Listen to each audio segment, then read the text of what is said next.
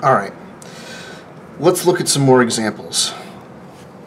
There's not a lot we can do with the fundamental theorem of algebra, but the conjugate pair theorem does have a number of exercises related to it.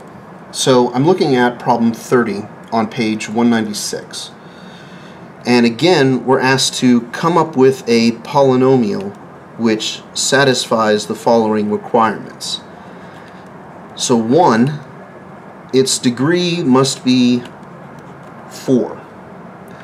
And 2, the zeros of this polynomial must include the following. They must include minus I, and they must include 1 minus I. So again, in the instructions they tell us this polynomial needs to have real coefficients, which is a fancy way of saying the polynomial in our answer should have no i's in sight when you have it completely factored out, or distributed rather, when you have it completely multiplied out. So the conjugate theorem, the conjugate pair theorem applies, that if minus I is a root, then its conjugate plus I must also be a root. And if 1 minus I is a root, then so must 1 plus I be a root as well. So we have 1, 2, 3, 4 zeros. That's going to get us a degree 4 polynomial, which is what we want. And now we just write out the factors corresponding to each root. So I'll do x minus a minus I times x minus a plus I, or just x minus I, because plus I is just I.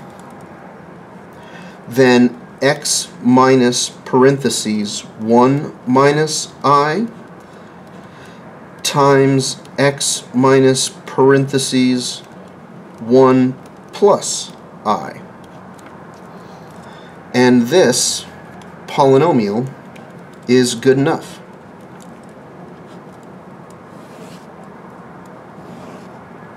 This will work. Now you might say, wait a minute, I see i's here, and for the conjugate pair theorem told us that if there are no i's in sight.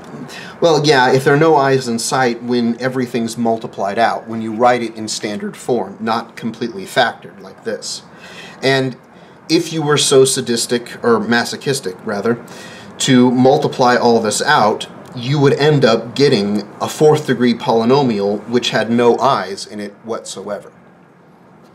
So we are allowed to do this in this case.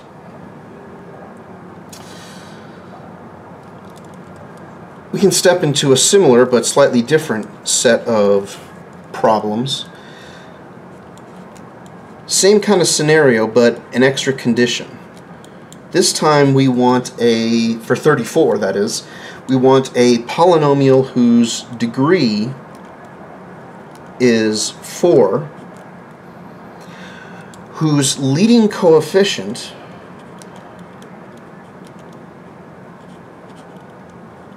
is minus 3, and whose zeros include 2 plus 3i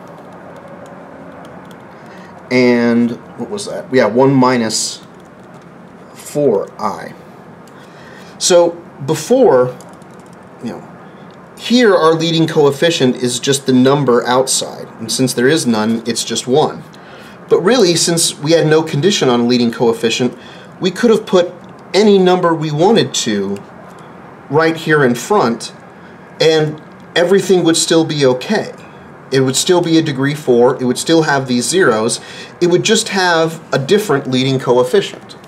So in this case, we're going to start off our factorization with minus 3, but everything else in the problem will be the same. We'll still use the conjugate pair theorem to say that, well, if 2 plus 3i is a 0, 2 minus 3i is a 0. And if 1 minus 4i is a 0, then 1 plus 4i must also be a 0. And then for each one of these factors, we will, zeros rather, we will create their associated factor. It's just that minus 3 will be in front of all of it. So let's see, our p of x is going to be minus 3, the leading coefficient, and then x minus 2 plus 3i, so parentheses 2 plus 3i, then x minus 2 minus 3i, then times x minus 1 minus 4i times x minus 1 plus 4i. And that is our polynomial.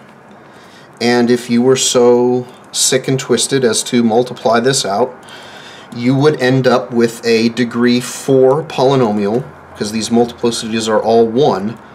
So adding up the 4 multiplicities, you're going to get degree 4. Your leading coefficient will be minus 3, and your zeros will be all the zeros that are required for this polynomial.